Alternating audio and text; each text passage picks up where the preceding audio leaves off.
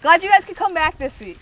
Uncle Blake's message is about what a sin is, what is love, and how to be saved. I hope you were moved just like I was. And as you have to be very careful with, Brandon, when you go to Google and you go to videos, zinc firework. Go to Google videos. Google. That's not Google. This has got to do with Brandon's message last week, the depth of the Bible and how there's no way that it should make sense. You know, if you were here last week, Brandon talked about isotropic and non-isotropic stones, and in heaven, how those 12 tribes of Israel, those stones. This is something a little bit similar. This is super nerdy, and as you guys can, and me and Hugh can appreciate, nerdy things are fun. Okay, super nerdy. The university, or Northwestern University, if you click on, let's do the first one. So this is underneath of a microscope. Okay, click on the first one, right? Go up and you gotta move scroll. Move that. You can't see. This is super heavy, Mom. You gotta slide it. Are you like this? Now it's in their way. Can everybody see it? No. Yes. See my work. Pull it towards you, Seriously, Blake. Blake. Pull it towards Move it you. over there. Pull it towards you. It's gonna scratch the stuff. No, it's got a thing felt on the on it. bottom. Can everybody see now? Yeah. Start the video. John, what? John 8, verse 12. John 8, verse 12. When Jesus spoke again to the people, he said, I am the light of the world. Whoever follows me will never walk in darkness, but will have the light of life. Quick, hit play. This is what happens when a sperm meets an egg. Okay? So this is the nerdy stuff. Northwestern University, they figured out when a sperm hits an egg, it releases, guess what? Electricity. Light. Light. Zinc, it's called the zinc firework. And so when mammals, when a sperm meets an egg, it releases a flash of light as soon as conception happens. Wow is right. Go over here. So that was, they put it under fluorescence, and you scroll over, keep going over. If it's going to bear life, okay, what'll happen was, keep going over, scroll over, scroll over, scroll over. Here it comes. So they lined up, I think there's 8 of them. This is the actual, I'll get out of the way, the actual fertilization. As soon as fertilization happens, You're life actually is dispersed. seeing the soul. The soul enter the egg. Yeah. You talk about life starting at conception, bam. Yeah. Light is released. And what did Jesus say in John? I am the light of the world. Whoever follows me will never walk in darkness, but will have the light of life. What? Who? How? Just like Brandon was talking about these stones 2 weeks ago, a week ago. The light of life. As soon as conception happens, boom, a flash of light. The zinc firework. Zinc firework. So, what does that have to do with my message? Absolutely nothing. I just thought it was super cool because Brandon did that last week. Are you done? Are you done with it? You want me? Yeah, you can shut it down. Wait, could you mention Ezekiel? Ezekiel. What we found about the stones? Yeah, I'll have it at the end, yeah. So, what are we going to talk about today? So, it's already a little bit of a synopsis. Romans 10:9. Confess with your mouth, Jesus is Lord. Believe in your heart, God raised him from the dead. Bella, what will happen? You'll be saved. You will be saved. That's simple. Good memory. She's got a memory on today. Now, after that, you know what we need to talk about? Sin. It's way overcomplicated. Everybody talks about, good morning, Sharon. How are you? Thanks for bringing your doggy. Everybody talks about the different degrees of sin. And it's super easy for us as Christians, and it's a little bit of a mixed bag. Are we judging? Are we confessing? Are we having conversation about sin? It's like this visceral reaction that everybody gets real quick. I say sin, it's like, as Christians, we're supposed to flee from it. But what is it? Thank you, Michaela. Way overcomplicated. It's super easy because God gives us a reference, right? God gives us a reference, and the reference is the Ten Commandments. And the Ten Commandments are basically a rough outline. Does that mean that those are the only sins? No. I'm going to simplify it very easily. Sin is anything that separates you from God. Sin is anything that separates you from God. It could be murder. It could be coveting. It could be dishonoring your mom and dad. There's 10 of them. There's 10 commandments, and we can go through line item by line item what they are. That's not what all they are. And here's where the trouble comes in. Here's where the concerning thing is. If that's not all of them, what are they? It's super easy to define, and we shouldn't overcomplicate it. Do I think more about my wife than I do about God? If the answer is yes, sin. Do I think more about making sure my kids have enough, i.e. finances, or i.e. vacations, or i.e. guitars, or whatever it is? If I think more about that, it's separating me from God. And the conversation I had with Izzy this week was, why are we stressing? What are we stressing about? The kind of cool thing in my mind is there's only so much bad that can happen. If we're really going to be honest, there's only so much garbage that we can go through. We're all human beings on an earth that is full of things that are going to separate us from God if we let them. That's the powerful part of it. If we let them separate us from God, guess what? They will. Similar to what Dad's talking about in relationships this morning, there are many things in this earth that we let separate our relationships, that we let distract us from not only each other, but ultimately what's important, from God. Do not let anything on this earth separate a relationship by distracting you, particularly from God. Because that's how the enemy wins. When Jesus was tempted in the desert, the first thing he was tempted with was what? A piece of bread. Because that was the way that the enemy said, I'm going to distract him. He just went 40 days and 40 nights. I'm going to make it insignificant. Here, Jesus, here's a piece of bread.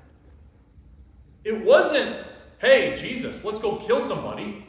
Hey, Jesus, let's go covet something. Hey, let's dishonor your mom and dad by X, Y, or Z. It was, here's a piece of bread. Dad this morning was talking about relationships in the family. Are we really going to let what we have for lunch this afternoon distract us from the relationship that we have? Are we going to let tithing? Are we going to let sprinkle versus immersion baptism separate a church? Now, it's easy right now for us to say, no, of course not. The lasagna, Cheryl makes awesome lasagna. It's delicious. It's not. But is it unleavened bread? That's what the significance of Jesus is. That's what's significant about Jesus' coming. And I can prove it to you. Paul writes to the Romans, Romans 7, 4 through 6. Romans 7, 4 through 6.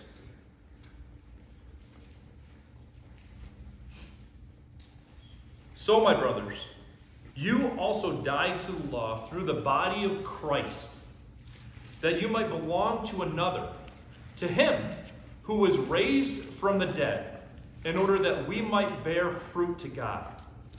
For when we were controlled by the sinful nature, back up. What is sin? Don't overcomplicate it.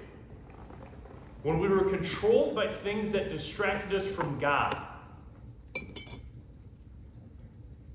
the sinful passions aroused by the law were at work in the body, in our bodies, so that we bore fruit for death. Wow. What a powerful statement. How? Now, again, me and you, I guarantee we could nerd out, and I can tell you how I think that our ancestors were drastically more wise, drastically more knowledge-bearing than we are today.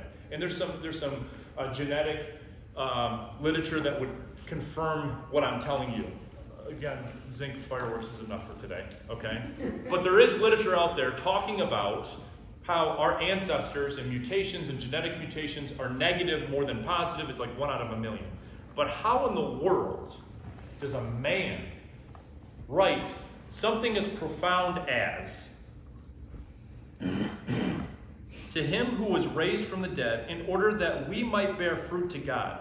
For when we were controlled by our sinful nature, the sinful passions aroused by the law were at work in our bodies, so that we bore fruit for death. Sin equals death. And guess what we just said sin was? A departure from God, a distraction from God. You distract yourself further and further away from God, guess what you end up with? Death. The culmination of sin. That visceral feeling that we get. Somebody told me just this recently. Hell is a horrible place. And in the Bible it talks about fire and brimstone and sulfur and a gnashing of teeth. Do you know what's worse? It's an absence of God.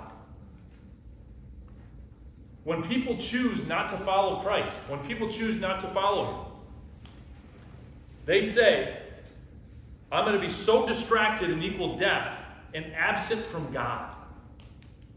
That's what hell is. An ultimate distraction that says no. Horrible. Dreadful. Evil. Gnashing of teeth. Burning. Red. Dark. But now, by dying to what once bound us, we have been released from the law so that we serve in the new way of the Spirit and not in the old way of the written code. Right there, God is saying, enough with the distractions. Enough with sin.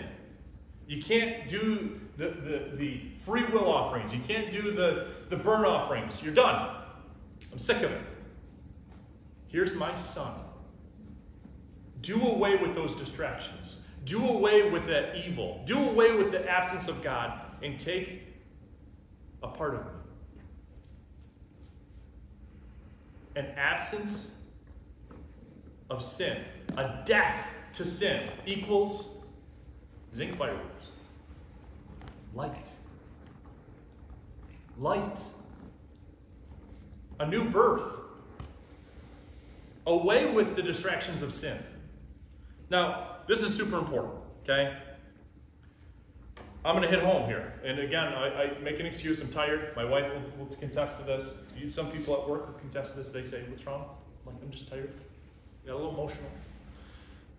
We have mementos from family. And I'm looking at Dad because he's the ultimate keepsaker. He will take a piece of cedar wood and make it into an unbelievable spear. He'll take a piece of this old rusty file and make it into this beautiful, shiny, he puts wood and brass, and I'm trying to get him to make a certain, I want a sword, because Billy's got an axe. Those mementos from our family. We have letters, right? Or we wish we had letters from grandpas and grandmas and our moms.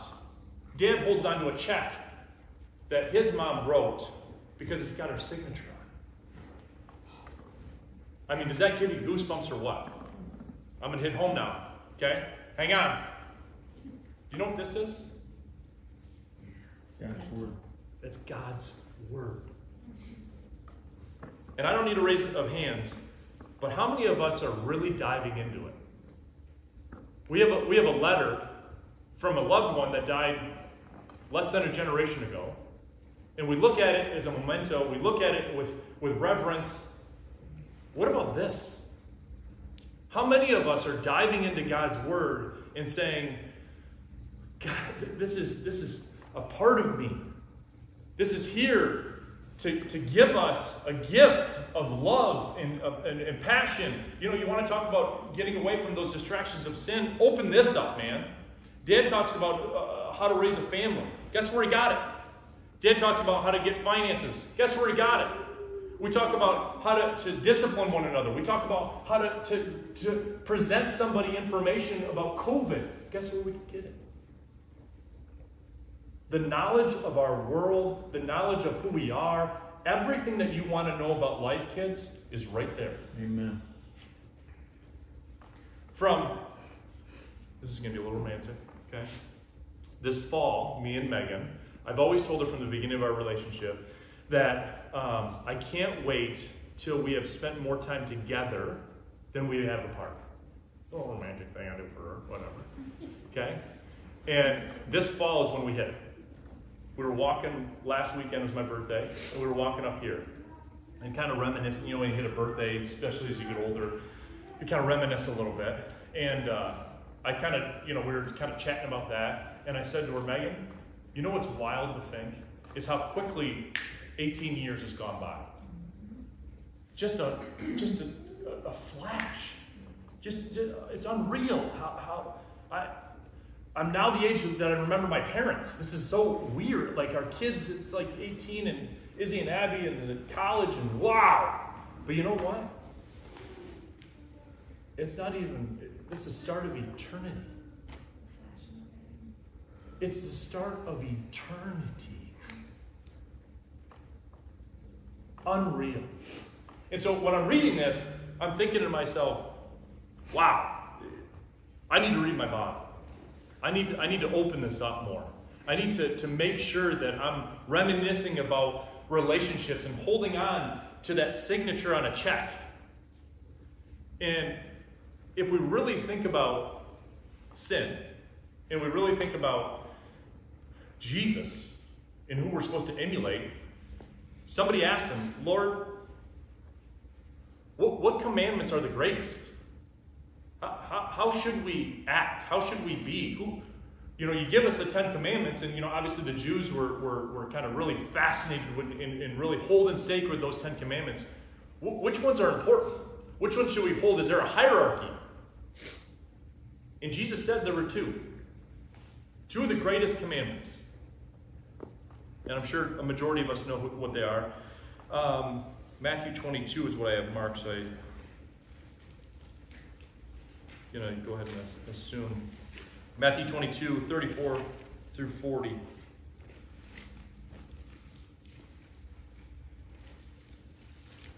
What did I say? Matthew 34 through 40. Hearing that Jesus had silenced the Sadducees and the Pharisees, got together. One of them, an expert in the law, tested him with a question. Teacher, which is the greatest commandment in the law? Jesus replied, love the Lord your God with all your heart and with all your soul and with all your mind. This is the first and greatest commandment. And the second is like it. Love your neighbor as yourself. All the law and the prophets hang on these two commandments. Now, obviously as Christians, we're Christ followers, right? And so what should we do? We should hold on to what Christ says. The two greatest commandments are, love the Lord your God with all your heart and with all your soul. Number 2, love your neighbor as yourself. So in the first thing in my primitive brain, what I say is, what is love? I cannot tell you how many teenagers I see on a weekly basis. And the first thing I say to them is what's his name? And they do that. What do you mean? Or if it's a guy, say, what's her name? What do you mean? You know what I mean. You dog, you dog. Should never trust anything that smells that good. You know what I mean? Never trust anything that smells that good. And they say, well, I'm in love. And my answer to them is, are you a Christian? And we go down this road of, yeah, I'm a Christian. Well, what does Christian mean? And we kind of define it. Again, I want them to be emboldened with who they are. If you're going to be a Christian, say it with your chest, man. Your dad will confess this to anybody. Say it with your chest. I'm not going to bend a knee. I'm proud to be a Christian. We touched on it a little bit just a few minutes ago. There's nothing wrong with it. Our culture is like condemned us for some reason for having a conviction about being good people. Stop. I'm a Christian. I believe in my soul. I believe in my heart. I will confess it to anyone who asks me, and even those who don't, that Jesus Christ is Lord, number one. And I believe in my heart, in my soul, in my being, who I am, that he raised from the dead. Period. Amen. There's nothing wrong with that. Say it with your chest. Okay? Then we talk about, with these kids, what is love? How do you define love? Everybody's got this feeling of, she smells good, man. She smells good. Or he's so handsome. He's got chest hair and he's getting big muscles and he defends me and all this other stuff, right? Well, what is love? I heard a lot of physical stuff, but what is love? Tell me about it. And everybody kind of hems and haws. I don't really know. Well, I'll tell you, because I do know. You know why? Because this book tells me. 1 John 4:16. We're jumping all over the place. 1 John 4:16. 1 John 4:16. And Rose, I should have gave you the numbers. She told me, she warned me on like Tuesday, give me the things so I can put them up here. 1 John 4:16.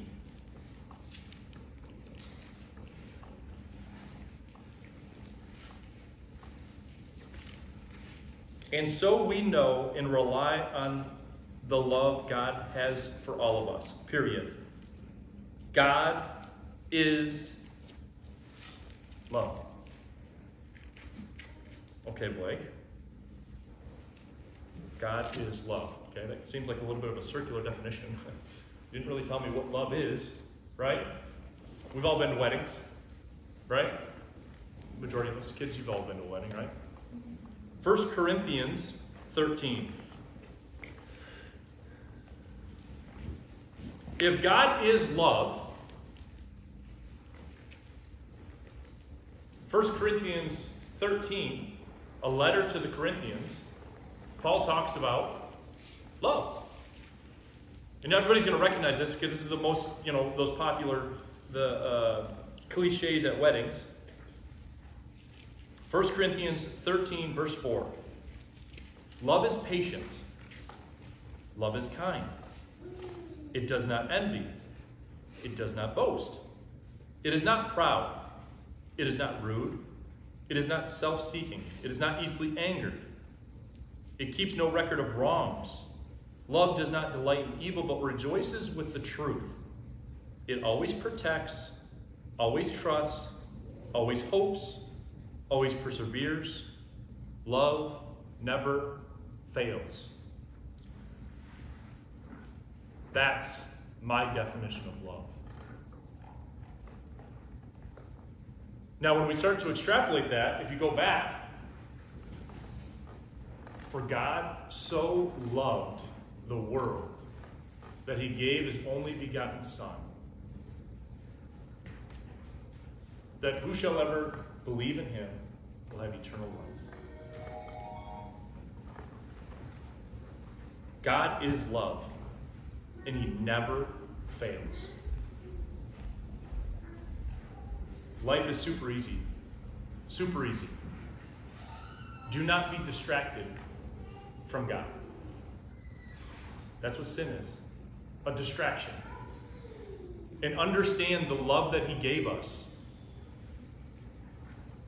is right in front of you. A salvation of Jesus Christ. And all that distraction, all that sin is covered with one human being, Jesus Christ. Life is that simple. And you know what you get to do for the rest of eternity? Is enjoy it with me. Because at the end of the day, we can easily, the enemy is going to be very clever in ways to distract us. Ways to separate us from God. Ways to separate us from his love. But he tells us, patient. God is kind. He does not envy. He does not boast. He is not proud. He is not rude. He is not self-seeking. He is not easily angered. He keeps no record of wrongs. He does not delight in evil, but rejoices with the truth. He always protects. He always trusts. He always hopes. He always perseveres, and he never fails. As long as we don't get distracted, we can be a part of that. But as soon as we are distracted by our sin, something as simple as our wives, something as simple as being Catholic, not Christian, something as simple as I need to go to a Baptist church instead of a Presbyterian church, something as simple as driving too fast. We get frustrated on our ways to work. You know what's crazy to think about? You know how long we've had hot water showers? I mean, there's people in this room that understand hot water heaters came out in like the 1940s and 50s. For the generations before that, nobody took a hot shower. And we get aggravated about that. We'll be driving to work, some of us too fast, saying, hey, I'm frustrated because this person's going 5 miles an hour slower than I want to go. Seriously, distracting us from God. 100 years ago, guess what? A majority of people didn't leave 5 miles from where they were born, in the house that they were born in. How easy the enemy distracts us from God's love.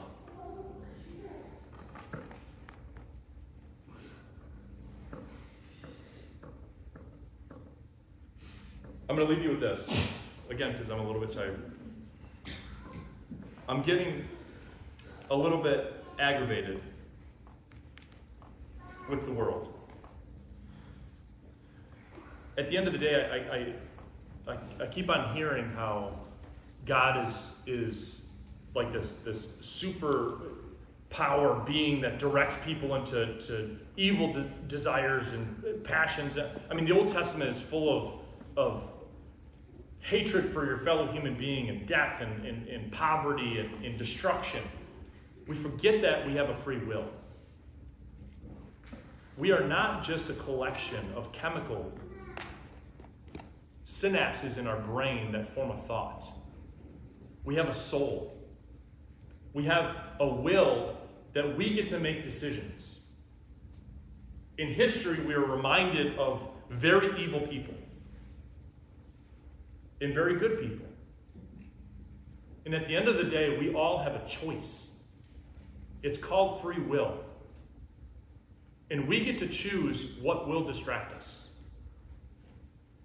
If it's going to be finances, if it's going to be the law, the 10 Commandments, if it's going to be COVID, if it's going to be wearing a mask, if it's going to be our wives, if it's going to be our kids, there are many things in this world that the enemy will use in order to distract you from God, which is sin. But we have a free will to say, stop. God's love supersedes these distractions. God's passion and his desire for you is much greater than those distractions that the enemy can put in front of us. Amen. Use your free will that God gave you. You are not an angel. You are not what are they called, NPCs or whatever. You're not a drone. You are a human being with a free will. Use that free will to turn towards Christ. And you will be blessed. I know it for a fact. Dear Lord, I thank you for the individuals in this room.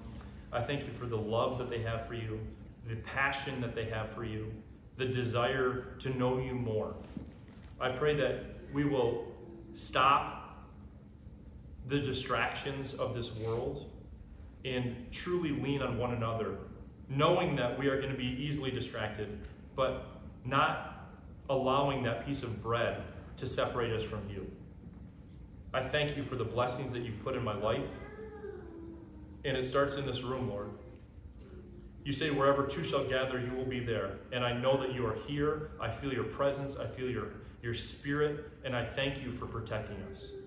Please help us to be reminded, and please use each one of us to remind each other of who you are, what love truly is, and not be distracted by the evil and the lack of God in our culture, Lord.